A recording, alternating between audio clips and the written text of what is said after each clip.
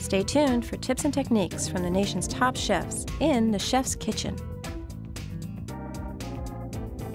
This one I'm making today dates back to the 18th century, and the reason it was called forced because forced was an abbreviation from farci, from French, which means stuffed.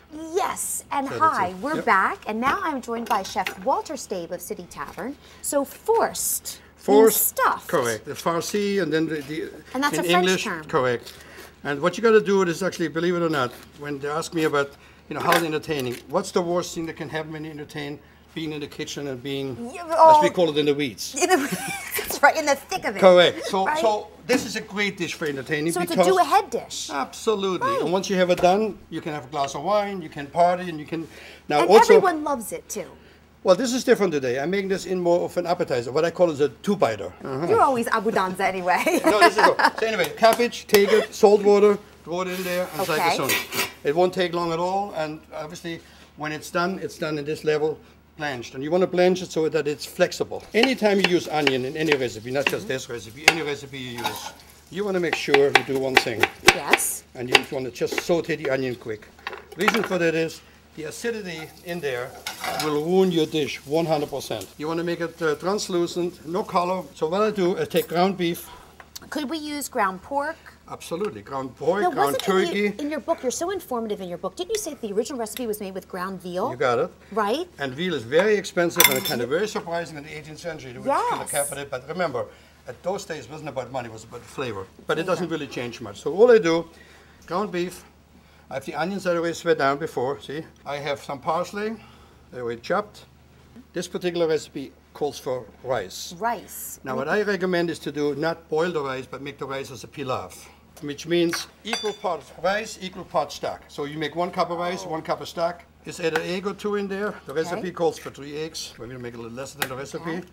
And then we can mix this that one for up. You want to make sure that you don't overwork it. Because Yes. what happens if you overwork it, like in a kitchen machine, Yes. what can happen very simply that you burn the egg white and it breaks and will never bind again. You know that. There's a little trick to it. I was recently in Monticello for a show, and Thomas Jefferson's recipe peels the entire cabbage without breaking it loose. So it looks like a lotus flower. What you do is you take it and boil it, and then you peel the leaves like so, but you don't let them, they fall off right now, but you don't let them fall off at the bottom. Okay. And you peel and you peel and you peel. But he keeps them under stock to get on the bottom. Now, obviously, Oh, what I wow. did earlier, I cut a You took the core to out. get it out easy, because this is what you want, just like so. Now, when we're doing this at home, we should do this ahead of time and allow them to cool down, right? Absolutely. Right. If you would make this as a main course, you would do 2 pieces of cabbage. Oh, okay, like so overlap them. Overlap them. And you would double the amount of the stuffing. And then you go, basically, the principle of an egg roll. Wrap in the sides. And you rub it in then- tight. And you really want to make it really, really tight. And you go down to the end.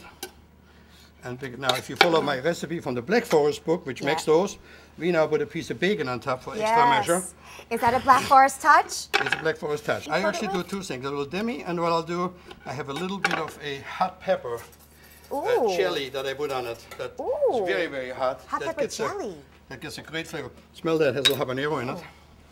I put it Oh, on top. wow. I'll You do can smell the heat. So let me, Oh, let how me show you. nice. So basically, for this one, I would do like so.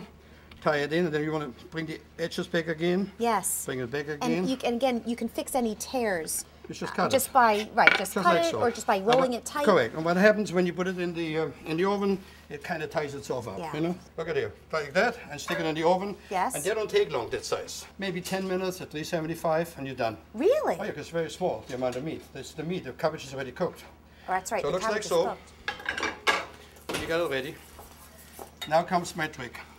I take a little bit of I this love unbelievable, and I just put a little bit over it. No more than that. This is the Walter Staib touch. This is more than Walter Staib touch. This is, Hannah Glass did. I don't think she did this in the 18th century. Actually, she did. Did she They with did hot a lot. pepper jelly? Are you kidding? How much hot pepper? Thomas Jefferson grew bird peppers and habaneros and Tabasco peppers in his garden. Monticello? Still, yes. I did a little bit of brown sauce, just half the size. So half. Just half the size, so like so. So this is the Now, demi-glace? this is a demi-glace, right out of my book. And all of these recipes are in your City Tavern cookbook. Yep. Wonderful cookbook to have, especially around the holidays. You cook such earthy So now what is that? dishes. Wait, I'll show you what it is. My favorite. That's horseradish. And horseradish, when you fry it, horseradish. when you fry it, gets hot. Oh, how interesting. But it also makes it absolutely gorgeous because you get a nice height to it. But it has heat. Don't make no mistake about it. But no, it does. But it's got a great crunch. Look at I that. love that. I love your fried garnishes. Look at that. Walter, that is excellent. I tell you. That is heartwarming, but stepped flavor's up good, you know? with the red pepper jelly and that really rich demi-glace. This is a meal for me.